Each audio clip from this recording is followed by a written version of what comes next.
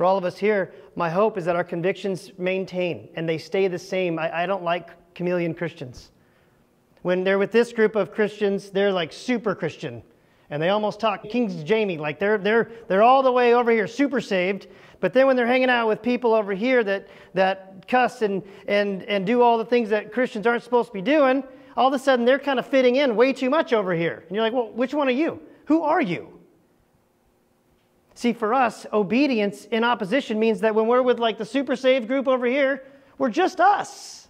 You're just a Christ follower. You don't got nothing to prove. And when we're over here with people that don't love Jesus and are acting like they don't love Jesus, you don't join in with them, but you can be with them and you can share life with them, but you stay true to your convictions. Obedience and opposition, regardless of what's going on, you look and live and smell and think and talk like Jesus.